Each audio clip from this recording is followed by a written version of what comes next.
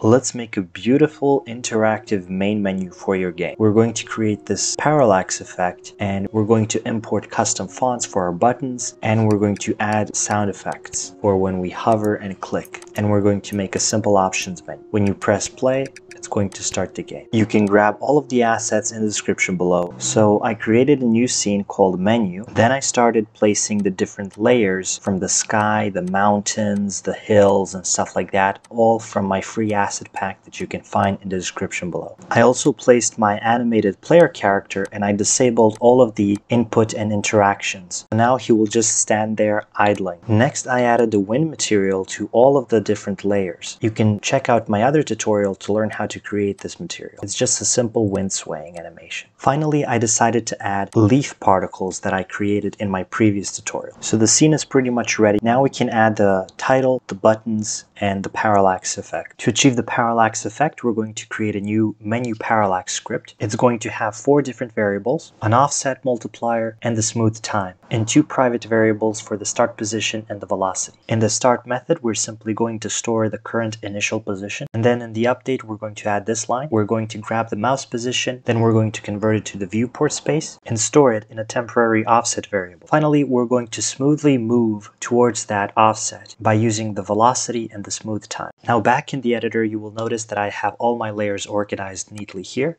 and I'm going to attach the menu parallax to each one of these layers and set up the offset multiplier. I want my player layer to be fixed, so I disable the menu parallax there. And as I go towards the background, so towards the mountains, I decrease by -0.3. And then for the layers that get closer to the camera, I increase by +0.3. Okay, that's a finished parallax effect. Now we can move on to the buttons. You can find lots of fonts on fonts.google.com. Just find the one that you like and click download family. Or I found my font on dafont.com. So all you have to do is drag the TTF file to your project.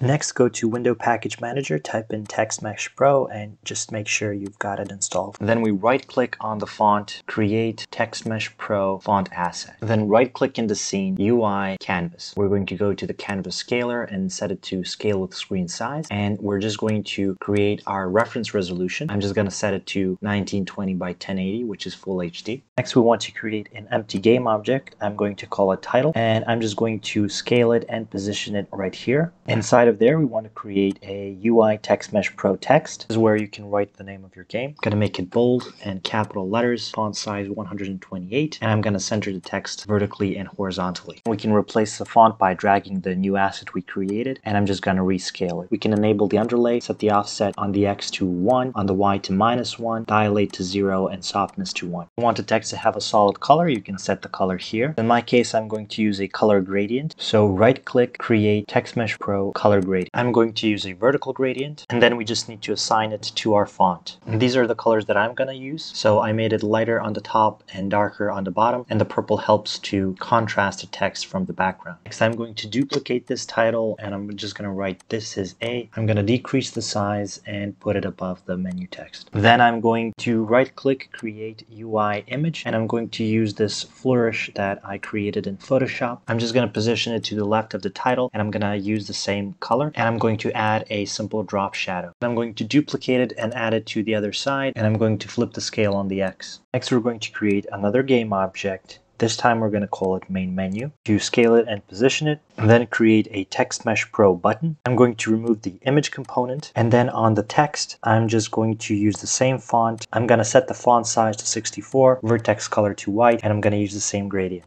And then I'm just going to position it. On the button component, we're going to set the target graphic to be the text, and we're going to set the normal color to be dark, highlighted color to be super bright, and then the press color to be super dark. I'm going to drag my audio manager into the scene. Check out my other tutorials to see how to create this. As you can see, I've got various different sounds in my sound library. On my button, I'm going to add an event trigger, and I'm going to add a pointer enter event for the hover. And then I'm simply going to hook up the audio manager, access the sound manager, and play a 2D sound, which is called hover. I'm also going to add a pointer click event, and I'm just going to call the click sound effect.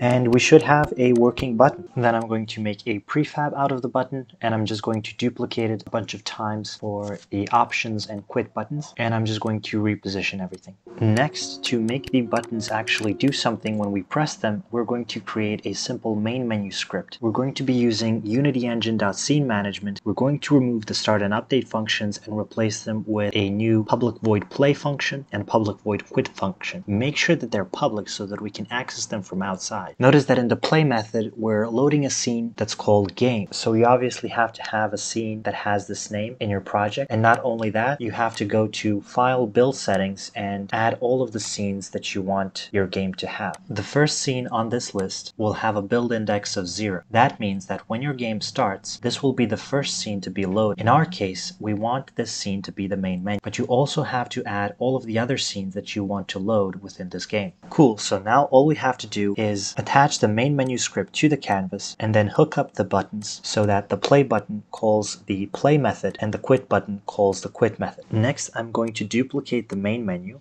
I'm going to rename it to the options menu. I'm going to delete the play and options buttons, and I'm going to rename the quit button to the back button. On the on-click event on the back button, instead of quitting the game, we're going to enable the main menu game object, and we're going to disable the options menu game object. And then we're going to do the same on the options button, but in reverse. Finally, I'm going to create a UI slider, scale it up. I'm going to set the background color to a lighter color. Then I'm going to set the fill area to a darker color. I'm going to change the knob sprite to a square, and then I'm just going to duplicate the text. I'm going to write in sound, and then I'm just going to scale everything and position everything, and I'm going to duplicate it for the music as well. And that's it. You should have a gorgeous looking main menu for your game. If you want to learn how to make the options menu actually work, then check out my next tutorial, which is going to be on audio mixers. If you want to grab this 2D water pack or my asset pack, you can find it in the description below for free.